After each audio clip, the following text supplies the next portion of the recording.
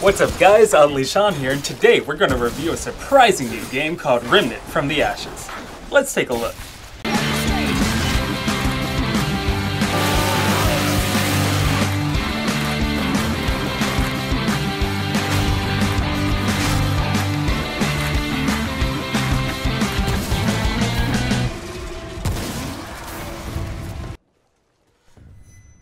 Remnant from the Ashes is a spectacular but punishing game that takes the Dark Souls formula and revamps it by focusing on long-range combat using a variety of different guns.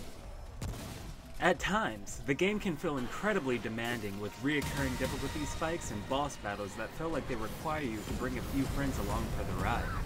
That paired with the game's disappointing amount of gear and weapon rewards hold it back from reaching the greatest heights of the Dark Souls series. However, what's here is a highly polished Souls-like game that feels incredible to play alone and with two other companions. Whether you go at it alone or with your team of 3, you'll be traveling across randomly generated maps to fight a variety of different monsters in order to find stronger loot. The desolate world that Gunfire Games has developed is fun to explore with many secrets that lie inside. The story, however, could use a little bit more work. The post-apocalyptic tale of humanity's fight against the Root leaves a lot to be desired. Many of the characters lack personality and just aren't very memorable. The voice acting is okay when it is there, but there wasn't enough to make me care about most of the people I came across throughout my adventure. I did not expect... You? You are not he. Yet you have opened the gates.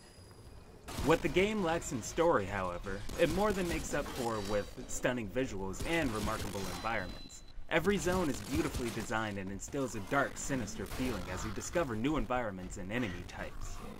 The game ran incredibly smooth and offered a lot of different details. The particle effects on the crystals are vibrant and stunning. The enemy models are varied and creative and gives you an uneasy feeling every time you go toe-to-toe. From desolate deserts that have you trying to survive against wild animals and the indigenous people who live there, to broken down cities filled with demons and other creatures that are trying to take your life. Each environment comes to life as a unique locale, carefully interwoven into the overall presentation.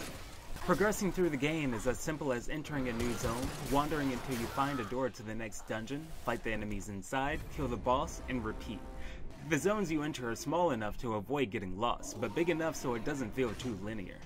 Each area utilizes a variety of pre-made components and randomly builds them into a level when they're loaded for the first time. The random generation also applies to the boss battles. One playthrough may turn out completely different from the next. And since beating a boss supplies you with a unique trait, the way you experience progression through the game will change as well. While playing Remnant, you could tell Gunfire Games put a lot of work into making gunplay feel snappy and polished. Each shot delivers a satisfying blow to the enemies you face. They feel powerful enough to make it feel like you're doing damage, but holds back just enough so it doesn't feel too overpowered. That paired with the excellent melee weapons to attack enemies in close range and a fast dodge to quickly escape an attack, give it a fluidity that felt natural. There's no blocking, so you have to keep moving if you want to survive. Once you get in a rhythm, taking down a horde of combatants with well-placed headshots or a swift strike of your axe paired with a shotgun blow to finish them off felt thrilling. Being able to quickly adapt to any situation at the spur of the moment is necessary for success. Through the game, Remnant may decide to turn up the difficulty randomly and throw 2 mini-bosses and a horde of grunts just to shake things up. This is signaled by a change in music and a high-pitched noise that induced an incredible amount of anxiety every time it happened. One important thing you should get used to is dying, and dying often.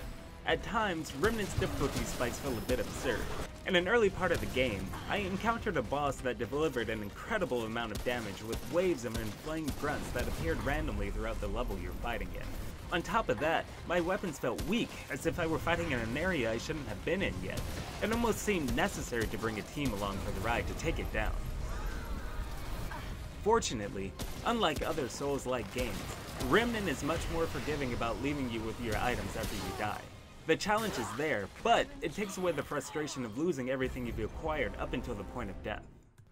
Overall, Remnant from the Ashes is a stellar game that executes the Souls-like gameplay mechanics very well. Even though the difficulty spikes can feel a bit unbearable at times, Remnant offers a satisfying gameplay experience that feels fluid and fun from beginning to end.